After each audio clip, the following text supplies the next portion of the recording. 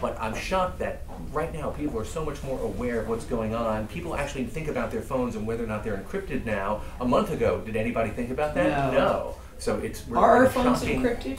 If you have an iPhone, there's a good chance. If you have to put in that password, if you have a thing where it erases your phone after 10 times, then yes, and it's a newer iPhone, newer iOS. So many more people are aware that they at least have access to this very pretty serious level, encryption.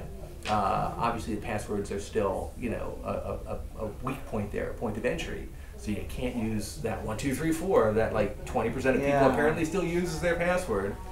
Here's an interesting thought with the phone that the FBI is trying to get into with Apple. If that phone had a fingerprint reader, yes, it's more secure in some ways. But all you got to do is tie a guy down and take his hand and force it onto the phone, like in a movie or something. And then you're right in. I like your advice about take a phrase. Yes. And then add the... Like a formula. Come up with your own formula that no one else knows. Don't use the one I suggested.